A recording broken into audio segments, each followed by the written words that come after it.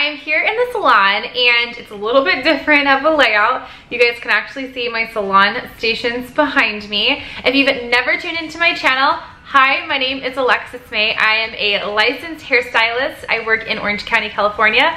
I just opened my own salon suite. I'm so excited about that.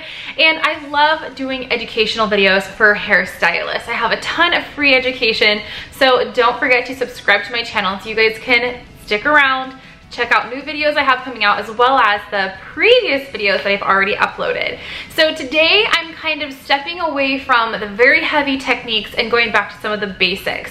So I wanted to be able to visually give you guys an idea of what certain techniques look like, because I feel like maybe for some newer stylists that are coming to, you know, working on people's hair doing color, it's easy to be like, oh, okay, this girl does baby lights and this and this and this. But if you guys can't actually visualize what each one of those things are going to look like, it can kind of be hard to know how to approach someone's hair and how to get them the color that they bring in through a picture. So today I'm going to show you guys what baby slicing, regular slicing, baby weaving, and regular weaving looks like visually on a doll head, so you guys can understand how those are going to lay in the hair. This is something that I just thought about and I was like, oh, that would be a really good visual, because I'm a visual learner. Most hairstylists tend to be visual learners. So we're gonna take my doll head, we're gonna do some color on her hair, and I'm gonna show you guys what each stitch looks like. I call them stitches because in the terms of sewing, it makes appropriate sense because some stitches are smaller, some are larger, they have different patterns, all of that, and that's exactly what we're doing in the hair. We're creating different size stitches and different patterns in those stitches, and that is what's going to give us an overall look. So visually, we're gonna be able to see what that looks like and what type of light or darkness or lay that is going to give to our client's hair via the doll head. She's gonna be our dummy. So let's hop in and I'm gonna show you guys exactly what I mean. Okay, so here's my doll head, Amelia. And what we're gonna do is I'm gonna demo each stitch on both sides of this side of the head and then 2 other stitches on the other side of the head. So for the first stitch, what I'm gonna do is a baby slice. So I really want you guys to see the application visual along with what this looks like when it's dried. So I'm gonna get a really nice section. I'm gonna lay that guy over so you guys can see. So what a baby slice is going to look like is a very, very small, minute piece of hair. Now you're not going to be weaving or stitching this out. This is just one continuous glide across the hair. Now for a baby stitch, obviously I'm working on a mannequin because no one's gonna actually let me do their hair with some nice black chunks. But you guys can see I did a continuous stitch all the way across.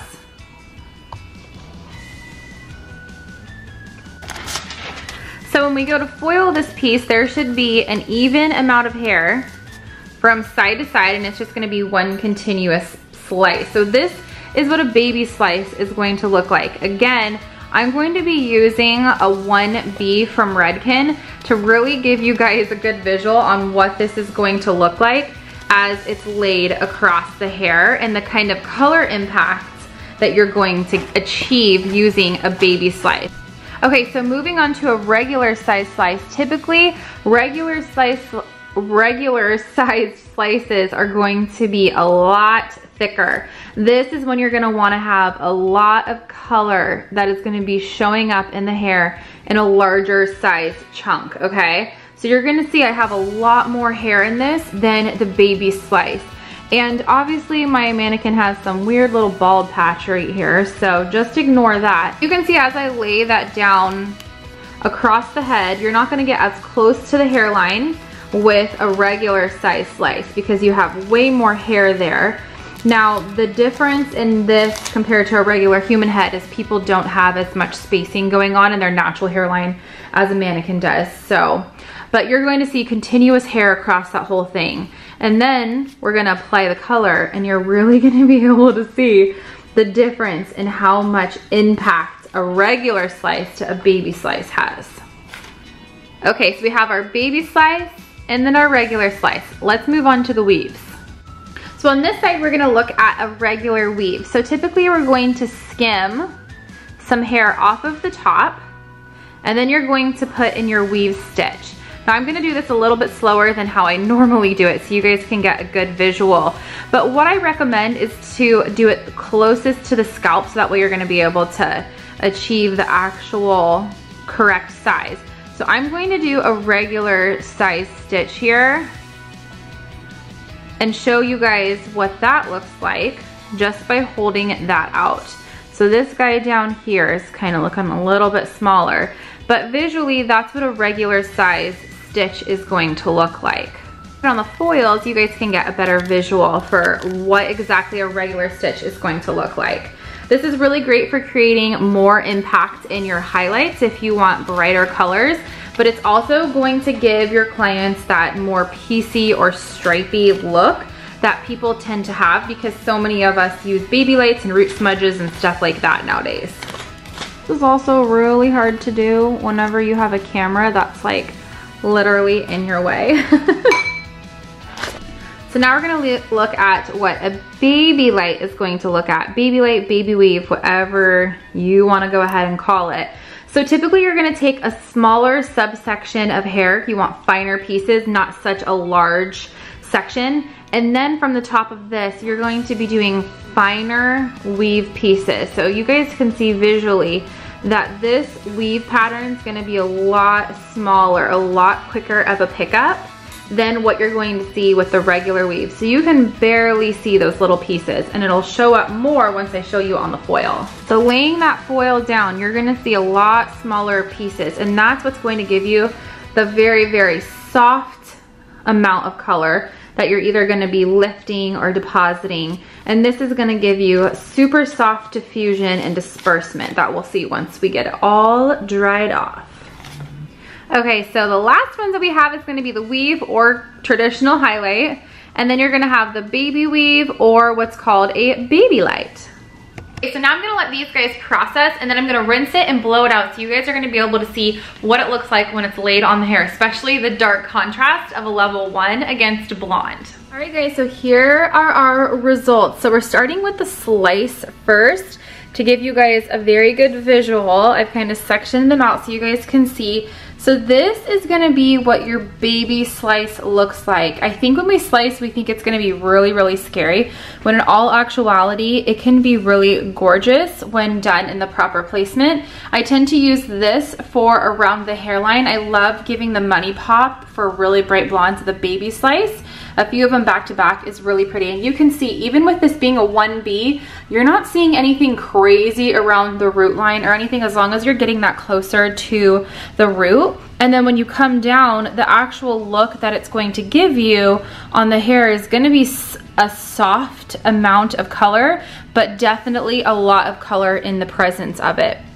Moving over to the actual slice, this is where you're going to see full impact of that color. So depending on how dense their hairline is, you guys can see at that root, and then when you come down, you're gonna see quite a bit of color laying as a veil over the top of this blonde. So you're gonna get a very large amount of color saturation and actual color that you're going to be depositing onto the hair with that actual regular size slice. And then flipping you guys over to the other side, this is what I love. Seeing this visual of a regular weave and a baby weave or baby light side by side.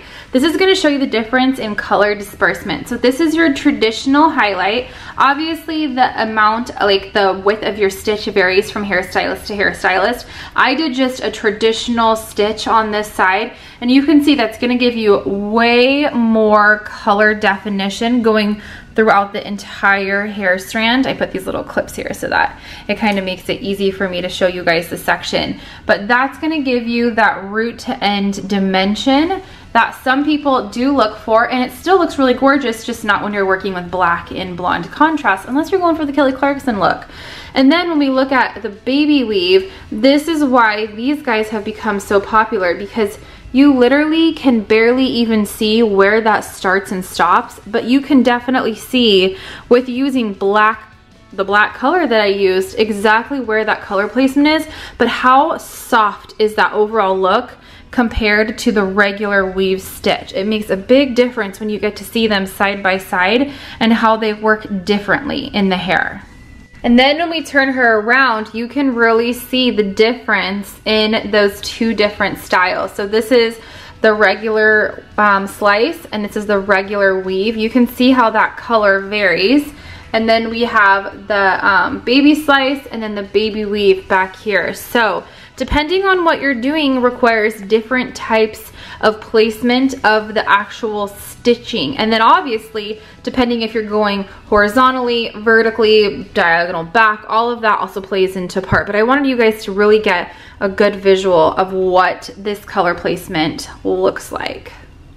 Alright guys, so that is the end of the video. I know that this is a little bit more like lecture-y, but I feel like sometimes for certain people you need these visuals, and I hope that Amelia and I were able to help you guys out with that today. And if you guys have any advice for any videos that you guys are thinking on more of the technical side, whether it is how to do really good gray coverage, how to actually do regular stitching of highlights, how to space them, that type of stuff, I would love to do some of that kind of more basic stuff for you guys, because I know not everyone gets the same training, and sometimes it's good to refresh on some of that type of stuff. So please do not forget to subscribe, like this video, and then I will see you guys in the next one. Bye!